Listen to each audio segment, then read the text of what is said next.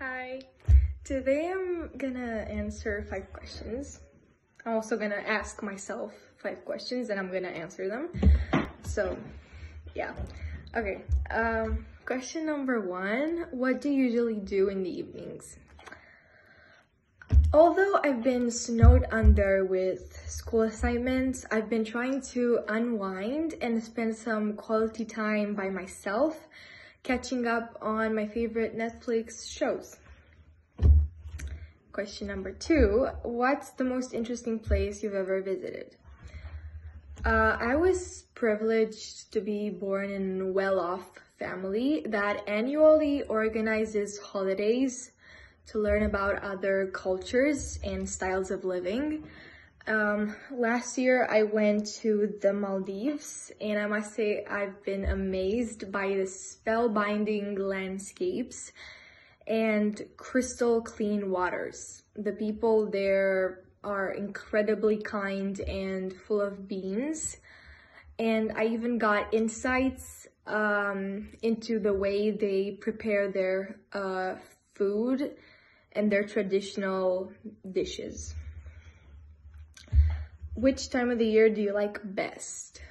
Lately, I've been developing an unhealthy obsession with autumn, thanks to the impressive range of colors that never cease to impress me and to awaken a cozy, safe, and comfortable feeling in me during fall. How much time do you spend online? Nowadays, social media plays a huge part in everyone's lives, and since I've been having online classes, my screen time has increased considerably. I'd say I'm glued to my gadgets around 3 hours daily, scrolling endlessly, something that I'm not quite proud of. And question number 5, I think. 1, 2, 3, 4, 5. Yeah.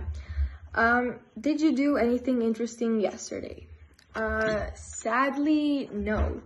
I was feeling stressed, therefore I decided to go on a stroll in the nearby park, and I found it tremendously helpful, especially now that I spend much time inside. Okay. So I think I answered all the questions. I try to use out of my comfort zone vocabulary. I hope I did well. Okay, that's all. Bye.